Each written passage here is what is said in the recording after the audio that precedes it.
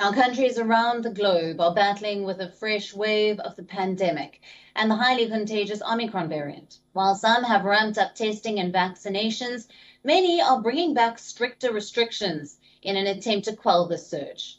Now, here's a quick roundup on the measures that are being taken by various countries around the globe.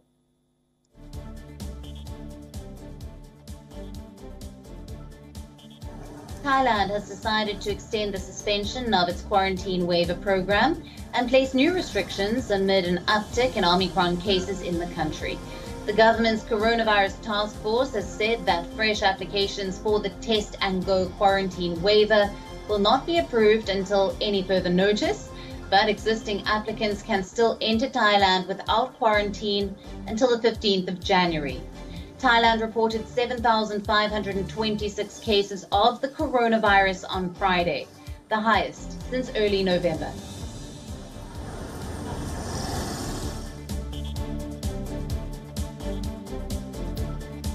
According to local media reports, Australia's New South Wales state will reinstate restrictions because of record coronavirus infections. The curbs include shutting of nightclubs and cancellations of non-urgent surgeries. Official modelling has forecasted a peak in the Omicron outbreak in Australia's most populous state by the end of January. This has prompted the authorities to bring back regulations to curb the spread. The state has reported over 38,000 new infections on Friday.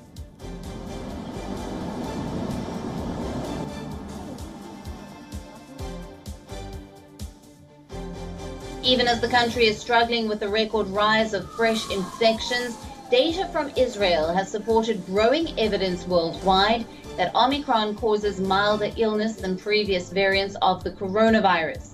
Despite the case surge, cases of hospitalizations continue to remain low in the nation. Meanwhile, Tel Aviv has also ramped up its testing regime and allowed a fourth shot in a bid to quell the rise in cases.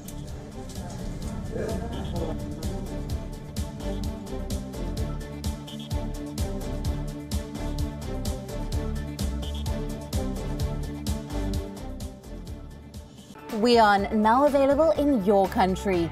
Download the app now. Get all the news on the move.